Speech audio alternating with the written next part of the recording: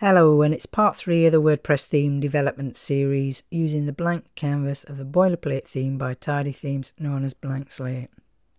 Part 2 created 5 simple CSS rules to outline the major structural elements of the post page and looked at the corresponding files. Part 3 is an intro to the entire Header.php file, is intended as an overview, and preceding tutorials will dig deeper. There will be some CSS in part 3 continued. The Header.php file is open on the left of the code editor, and the footer.php is open in the right pane. Again, these files are exactly as they appear when first opening them after a fresh install of the Blankslate theme.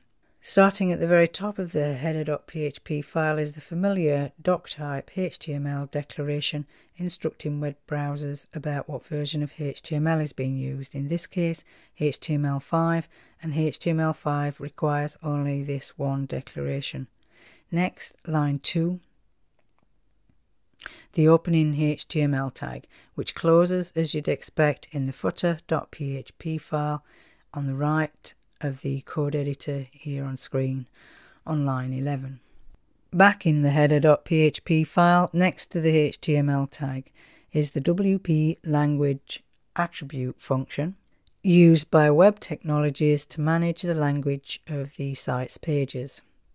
Now that brings us into the head of the header, line 3 to line 8.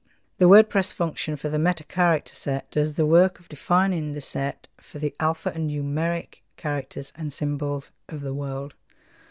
Line 5, the function equals viewport, is a necessary function for responsive display, basically telling browsers to scale the site's page to the device width that it's being viewed on.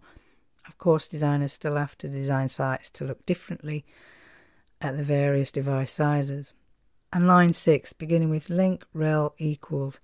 This links the style.css file, which is visible here, second to the last in the code editor's file tree, far left of screen.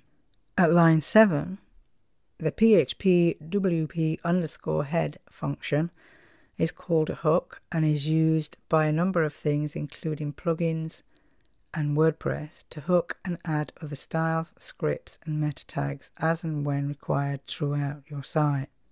Now that completes the head of the document, and we come to the body tag. Firstly, the closing body tag appears here in the footer.php in the right pane of the editor on line 10. Then back in the Header.php file on line 9, and next to the opening body tag is the WordPress PHP function of body class. To simplify this, for now, it's a function that WordPress uses to automatically output CSS classes. We'll visit this function further into the course. And next, a container element. I'll be writing a CSS rule for this rapid-if in a second, but I want to run through the rest of the header file, bearing in mind that this is the first of 3 tutorials on the Header.php file. So to the class of hfeed on line 10. The hfeed class is not a class for CSS styling, but is a part of the hatom microformat. It's an additional markup. It's referred to as blog syndication. I've provided links to further info in the summary at the end of this video. The header element from line 11 to line 22 is a predefined ID of header, by default of the Blankslate theme on fresh install. Of course, this can be renamed. The ID header is followed by a role attribute of banner. This is a layer of semantic expression known as ARIA, Accessible Rich Internet Applications, a framework of attributes to make web applications more accessible to people with disabilities. If you've ever read web pages using assistive screen reader technologies for the visually impaired, then you'll have some idea of what's going on here. The name banner is not arbitrary, and a list of role attributes is available at w3.org. Again, there's links at the end. Now our first HTML5 selection element. Its purpose is to group the introductory contents of the header element. It should not be used for CSS styling. Sections are not container elements, and the container divs within it are for styling purposes. The div of site title contains a number of WordPress PHP functions and some familiar HTML. The next tutorial digs deeper into these, but for now, to point out the familiar HTML heading level 1 and the link elements that are being applied to the site title. So as we're now at the beginning of the actual content of the site, let's begin to view these in the context of our website and then write some CSS. So what's where? The site title on line 13 of the Header.php file is highlighted in the site here in the browser right of screen. The site description on line 14 of the Header.php file is now highlighted in the site in the browser right of screen.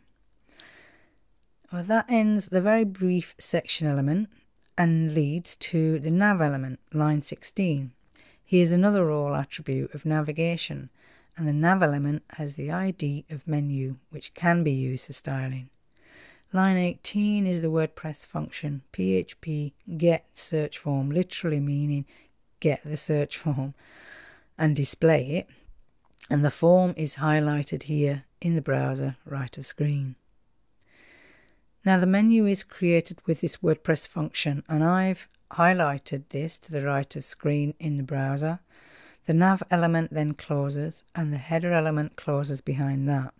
That leaves a container div, the partner to the previous wrapper div, which I'll now write the CSS for in the very next video of part 3 continued. In summary, the Header.php file establishes the h-atom feed class of blog syndication, the role attribute of the ARIA system, ARIA, makes the site more accessible to people with disabilities. The metadata of the head of the header facilitates responsive displays across devices, handles language and character sets, links the style.css sheet, and provides a hook for use by plugins and more. So thanks for watching part 3, and I look forward to joining you in the next of the series.